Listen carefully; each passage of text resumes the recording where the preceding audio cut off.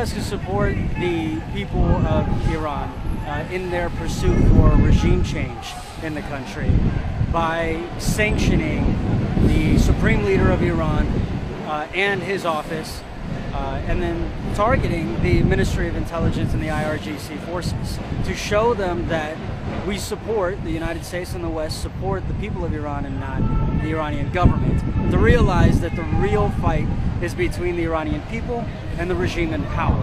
I do not prefer and I do not want the President of the United States to go to war with Iran or attack Iran. I'm afraid for my people in Iran. And I don't condone that at all. The people have shown that they want regime change and they're willing to create that change. We need to support the people and allow them to do that. We've always been saying no war, no appeasement, but change by the Iranian people. And they've shown that in uprisings that have swept across Iran, where they chant, just like you hear in the background, we want regime change in Iran.